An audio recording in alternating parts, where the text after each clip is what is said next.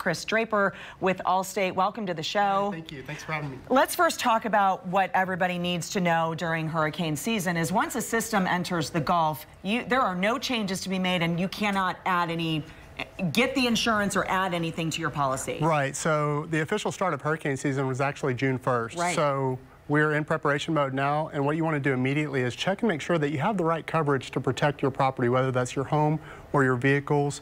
You want to look and make sure that you have coverage for certain things like wind damage from a hurricane or flooding from rising water. That's very important, and again, that's something you have to do now. You can't wait until it's too late. Exactly, and a lot of people find out when it is too late that their coverage maybe is not what they thought. Some people who were displaced during Harvey may have had the question, will insurance cover the cost of your displacements? Well, of course, because Harvey, as you know, a couple of years ago was a very devastating event, and what FEMA studies showed is about 80% of people that were displaced during Harvey or had some sort of damage did not have proper flood insurance in place to cover those losses. So yeah, that's probably the most important policy that you can have, and it's one of the least expensive policies that you can buy for your insurance coverage protection. And we always talk about homeowners insurance. So let's talk about that when your home, if it happens, God forbid, if a home gets flooded, is that the homeowners insurance policy that you then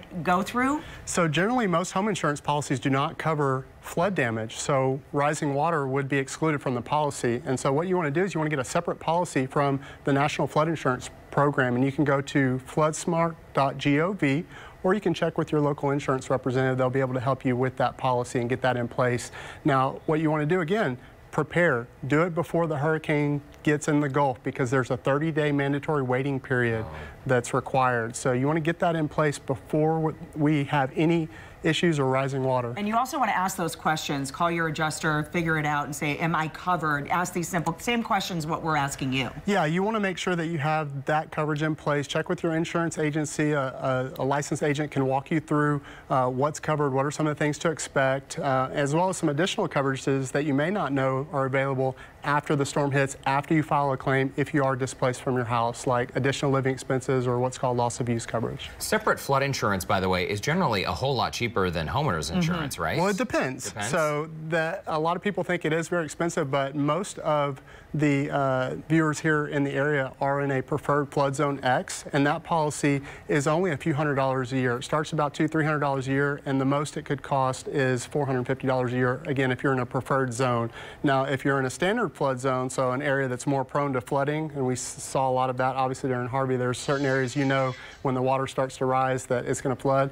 Those standard flood zones are going to cost a little bit more than $450, but it all depends on how high your house sits in relation to the rest of the community. Okay. So again, definitely check with floodsmart.gov or your local licensed insurance professional, and they'll be able to walk you through that. Let's talk about flood damage to our vehicles, because that's an issue, obviously, if we're driving or trying to get home or somewhere and we're out and we get caught in sort of that high rising water.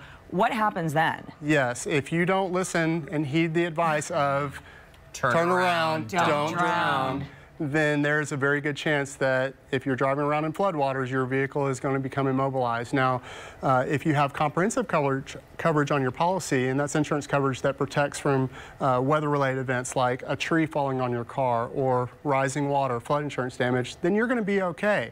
But remember, while your vehicle is being repaired, you're also going to need something to drive, so also make sure that you have that rental car protection on your policy as well, and that coverage will pay for you to rent a vehicle while yours is in the shop. So. And Chris, very quickly, we're just about out of time. Let's say there is a hurricane forming down in the Gulf. What things should we be doing to prepare ourselves in the days before the storm actually hits us? Days before the storm hits, you want to make sure that you have a plan in place for your family. You want to make sure that everyone knows where they're going to be if the storm hits, as well as have some supplies on hand. You want to have a gallon of water per day per person for 3 days.